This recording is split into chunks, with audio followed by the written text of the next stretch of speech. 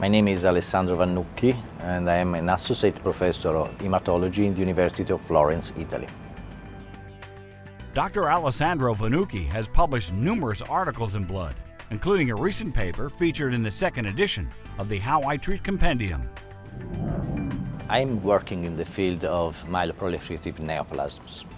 I was very surprised and very pleased to receive an invitation from the editor of Blood to write this How I Treat. Polycythemia vera is one of the most frequent MPN disorders, and it is a disease that is defined chronic. This is one of the first things that you tell to a patient when you make a diagnosis. But we know actually that it can also cause a reduction in the survival of the patient, and that it can cause a lot of troubles to the patients during his life. It is a disorder that has been long known, but it is in the most recent years that we had very careful criteria for making diagnosis, and this is especially important for patients at an early age of presentation. I hope that this may help clinicians to focus on what is among the first things to think about a patient, about the diagnosis and the questions one should make on how to deal with the patient. By using the cases, my intention was to, let's say, simulate something that we can see every day in the clinics, or something that may be difficult to acknowledge since the beginning.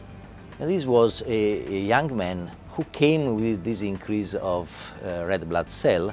He had been already evaluated by a number of other colleagues, and they were unable to say anything about that, but he had some manifestations of the disease.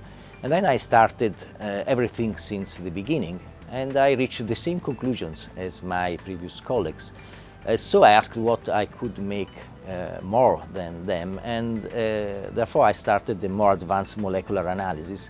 And I actually found that these patients had the rare mutations in the JAK2 gene that could explain this disorder. And this is very important because, of course, treatment is different if you have a true polycythemia vera or if you have an increase of red blood cells due even to other causes that you are unable to find, because some patients may have erythrocytosis, and even after a long workup you are not able to find a clear reasons for that. But if the patient has a diagnosis of polycythemia vera, then you know that you have to treat according to the diagnosis. And this is much important to prevent the events.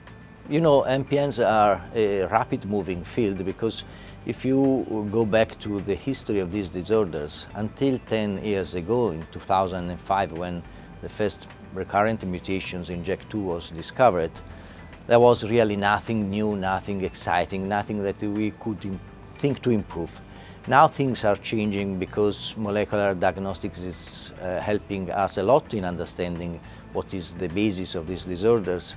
And this, of course, will translate in more in earlier prevention, earlier diagnosis, earlier prevention.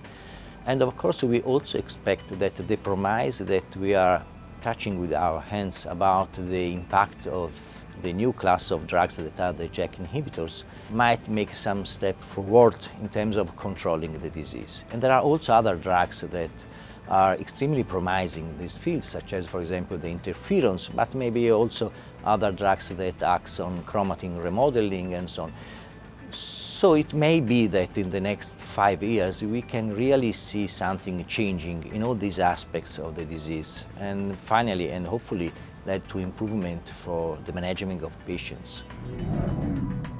Copies of the How I Treat Compendium, second edition, are available online at hematology.org/2015 How I Treat, or by calling these numbers.